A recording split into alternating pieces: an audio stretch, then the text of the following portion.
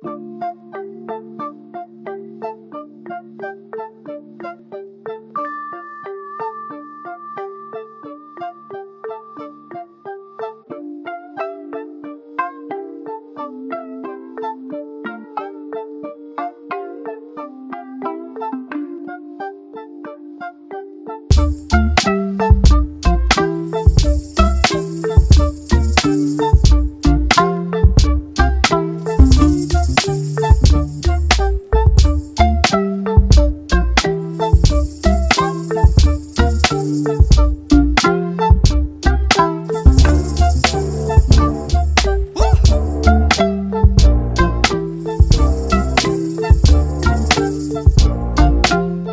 one another, or did you stop compromising? Did you stop making room for that person to grow and to develop and things like that? I always feel like, there's a difference between compromise, sacrifice, and obedience. And True. So yes. On one of the episodes with Black Men Unfiltered, I was speaking about when I first got married. I was in my 20s as well. And honestly, 20s generally for exploration. Your brain is not even developed until you're 25. Okay. So like you're trying to still figure yourself out. You are still evolving. You're still changing.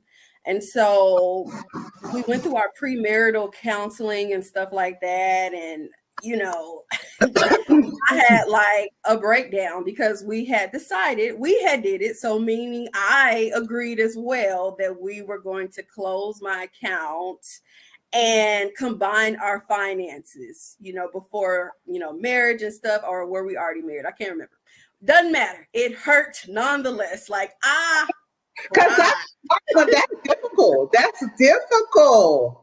Yes. Because, you don't want to feel like you're compromising your independency sometimes. Like if you work hard to be in a certain space, it feels sometimes that, like, oh my gosh, what it taught me, I will say this, what it taught me overall was that I had to be obedient to myself, to the Father, the God I serve, and to my marriage. Not even to him, right? Like he was the last person that I'm being obedient to or whatever.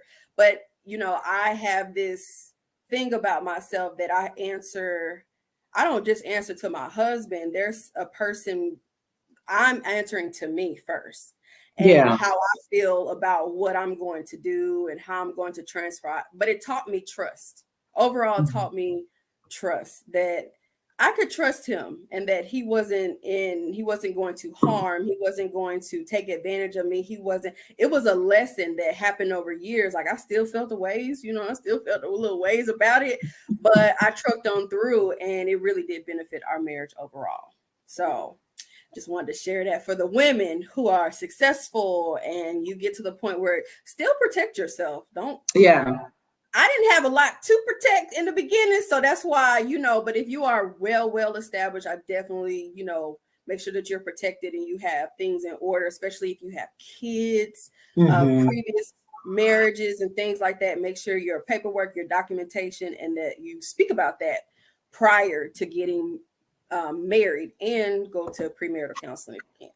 So yes, and it's kind of based on your situation too, because I think that's the ideal way to kind of do things. Some of us are a little bit more, so that was kind of part of my journey too. And honestly, I still got my own checking account, but we did compromise. So that was a situation where we had to compromise because I was very rigid. Yeah, and again, of course, I grew up that way. Like, no, you don't be letting no man know everything you got going on, and.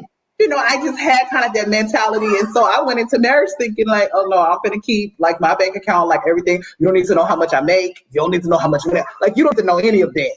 We just going to go half on these bills, and pay these bills. Like, and that's about it. You don't need to know anything I got going on. And I'm not going to be asking you what you got going on. But there was a selfish part of me that wanted to know, like, what he was making and what he was doing. But of course, I didn't want to do the same for myself. So, right. Like you said, through counseling, through all that good stuff, we were able to compromise and decide because it was just too much for me. I had to gradually, go into, being able to have a joint account with somebody. And so we agreed that we would still have our separate accounts where like our payroll check goes to, but that we would have the joint account where we would pay the bills from. And so that was the compromise that we had to do, because it took me some time like to get comfortable with, I just wasn't comfortable like right off the bat going into a joint account with somebody and both of our payroll checks are coming in there. And but again, I had to grow at the same time, but I have to remember you can still be growing now, because it sounds like it may still be. I mean, what I had to learn, like, if you get a bonus check.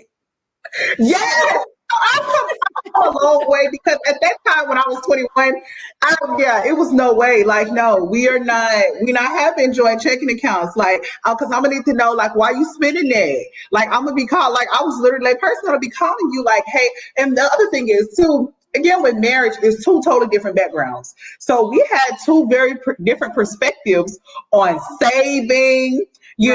On expenses and what you should spend on. We had two totally different perspectives on having, money for a rainy day and what that money looks like, versus if you should have $500, you should have $5,000.